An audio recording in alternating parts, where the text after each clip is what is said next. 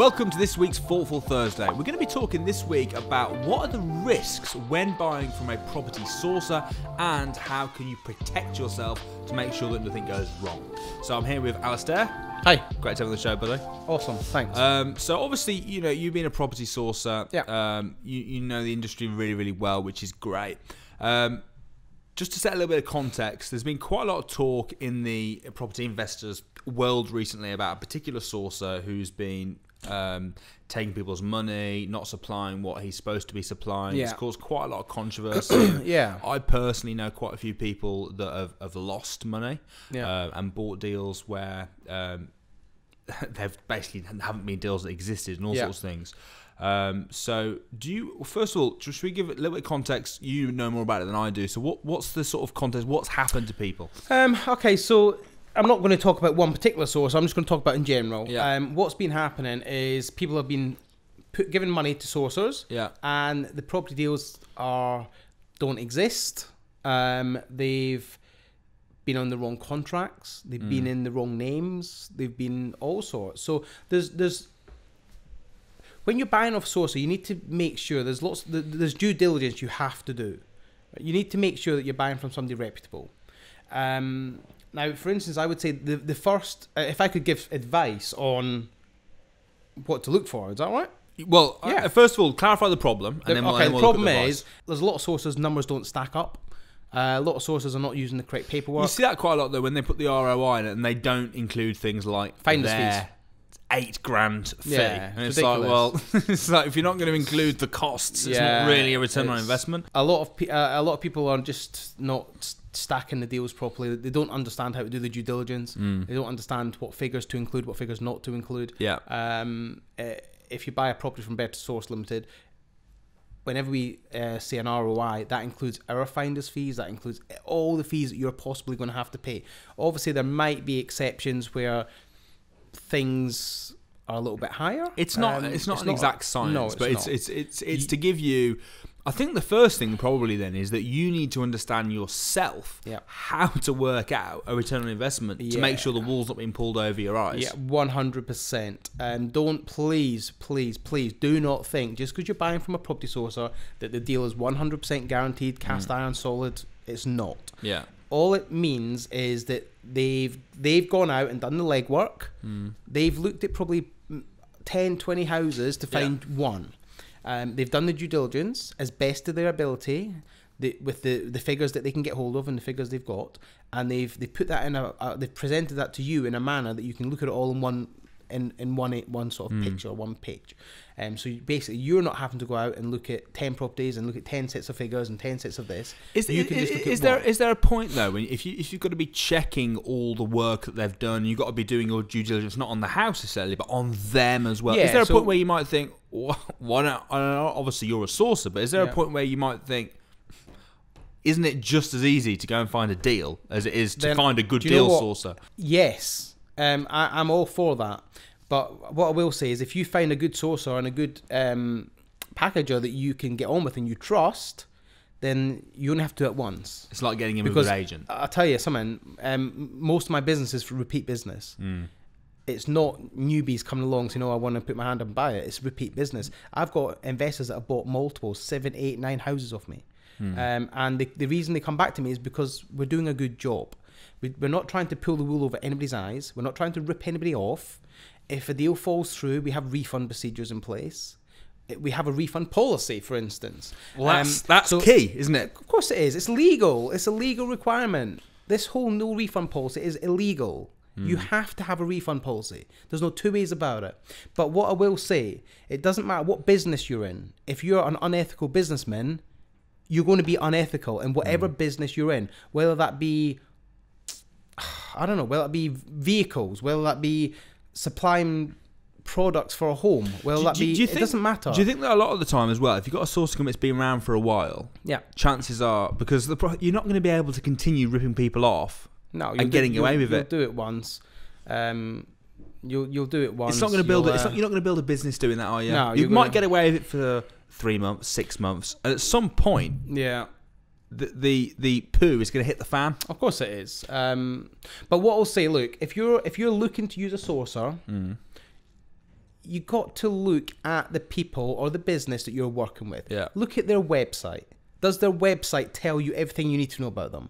Does it have their details on there? Yeah. Their contact details, their phone numbers, their addresses, their VAT number. What would you say we should be checking then? So VAT number? Hold on, let me tell you. Go on. Right, Tell me. What get on the website. Get on the website, yeah. Check for their company name. Yep. Check for their address. Yeah. Check for their complaints procedure. Yeah. Check for their property redress scheme number. Yeah. Their insurance policies. You want to be checking that website is their face of their business. So make sure that the website gives you all the information you need to know about that business. So if you've got a problem, it's not some one-page website that's been knocked up on Fiverr that has no information on there, no details on there. Now just be aware that by law, if you have a website, you have to have your company name on there. You have to have contact information on there. You have to have VAT numbers on there by law. It's not a maybe, it is by law, okay? Now, to be a compliant sourcer, you have to be a member of the property redress scheme. Again, on all your documentation, you have to have your property redress scheme number. And just explain as well for anyone that doesn't know, how does that protect the buyer? So if you've got a problem, obviously, say you buy a property and there's an issue. Yeah. The first port of call will always be who you bought the property through. That's your contractors with them. So your first port of call will be to contact them through their complaints procedure. So let's say I buy a property off you. Yep. Right. And it sucks. Yep. Right. And it just wasn't what you told me it was going to be. Okay. So I then come to you and I say, hey, Alasdair, this property is not what you said. These are the actual figures. I'm really fed up about it. All right. Obviously, I should have checked that as well myself. So the first thing I need to do is check that I think it's a good deal. You will, I'm sure, at that point would give me a refund, right? But it all depends. It depends on a lot of things. Yeah. But let's say I went to a different source and they were like, sorry, not interested, sold as seen, right? Yeah. But they're a member of the property redress scheme. Then what do I do? You can bring it up with the property redress scheme. Yeah. And providing you follow the correct complaints procedure, then they will look into it. What I've found from experience is that they tend to side with the buyer. Okay. Which is, from a buyer's point of view, and I'm watching this, that's fine. It's good. I've never had that experience because I've not had any. I've never. I'm not saying I've never had complaints. I've had a complaint, but we deal with it in an effective manner. I've never personally dealt with it, just from what I've been told. Yeah. Is that when people have said to me when they've gone through the property redress scheme, they've tended to have it. So I don't know that for sure, but that's what I've been told. Steps that an investor should take when looking to buy from a source are: firstly, the website needs to be complete. It needs to you need to have as much information on that website as possible, so you know where you're going. You need to know that there's continuation with everything they're doing. So what I mean by that is, for instance, if on their website they are property sourcing limited, whatever, and then on their Facebook they are properties are us. They're not linked. They're not the same. They're using too many names. Would you recommend doing this research before you even sign up to their database? I would recommend. So you're not getting tempted by 100%.